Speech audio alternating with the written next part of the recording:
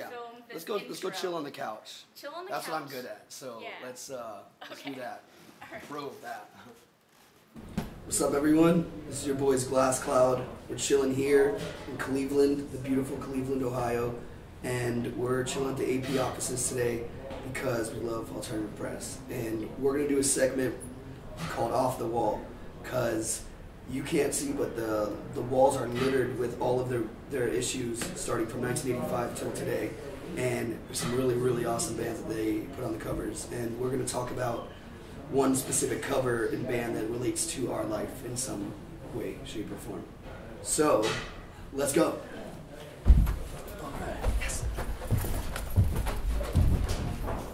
This is Pop Disaster from when I was in 7th grade, Chad was in 8th grade. Was that 2002? 2002.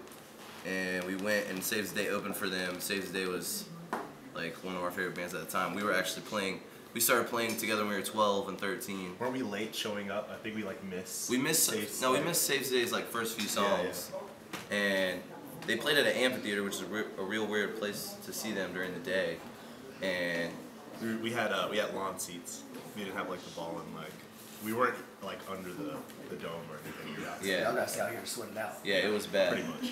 But we actually were playing together. We started playing together in a Blink cover band when we were like in 7th and 8th grade, and then we graduated on to Taking Back Sunday covers, and then we graduated on to Finch covers, and then we started writing our own shit. Yeah. And then we went to. There was some Thrice in there somewhere. But that's where it started. Yeah, Thrice.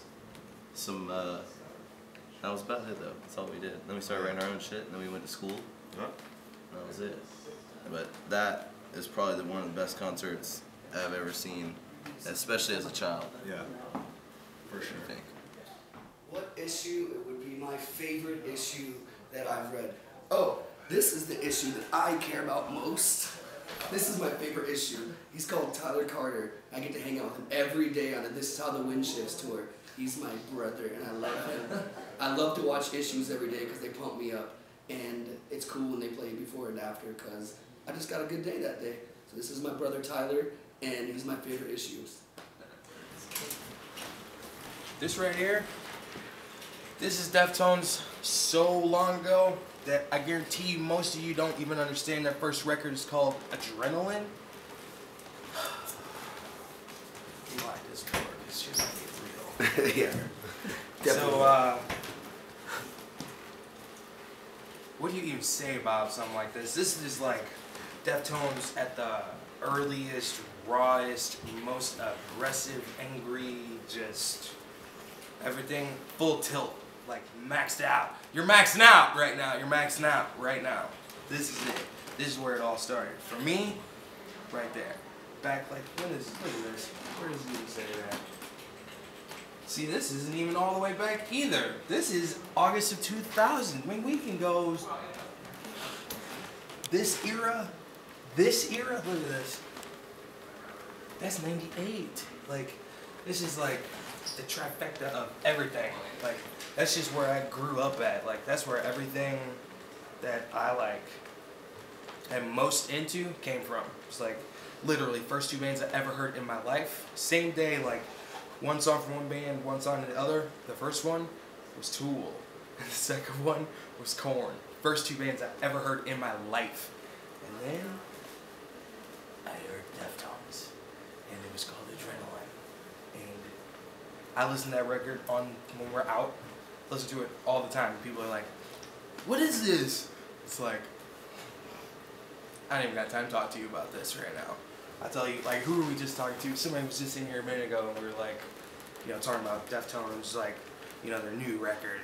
It's like, yeah, do you know about their old stuff? And they're like, yeah, you mean like White Pony? I'm like,